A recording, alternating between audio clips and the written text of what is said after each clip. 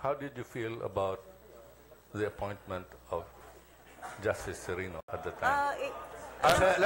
One question. Were you disappointed? Point of order. Point of order. He felt It has something to do with the question posed by everyone. Was there bias? May I answer the question? I believe she's... Your Honor, matagal na po akong justice. 20 taon na po. Wala pong karapatan ang isang tao na maging justice kung affected ng emotions. Yaan ho ang isang bagay na hindi ko pinaiiral sa akin. Kasi ho, kung ganyan ako, na puro emosyon at puro feelings, dapat ho umalis ako sa husgado.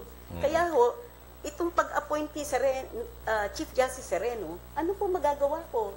The President appointed her. She was nominated by the JBC. What should I do? Kaya ho, siguro, ang dapat ho, tignan ninyo yung aking mga ginawa kung merong basihan. Pag wala hong basihan, doon ho ninyo sabihin na ito ang aking mga ginagawa ay dahil lang sa aking emotion.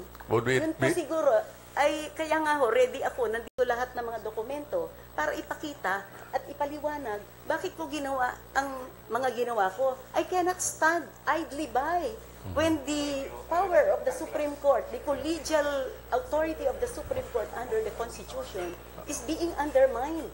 And when our decisions reached by the collective wisdom of the justices of the Supreme Court are being set aside or change, I should speak up.